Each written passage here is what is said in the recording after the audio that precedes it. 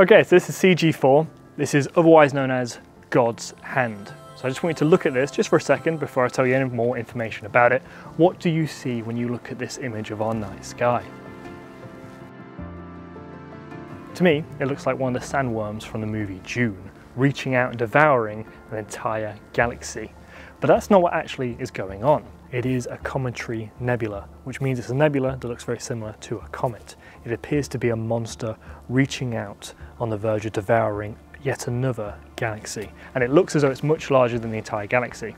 It's not. It is not a gargantuan monster that lurks in the dark edges of our universe, destroying worlds. It is in fact the birthplace of many new ones.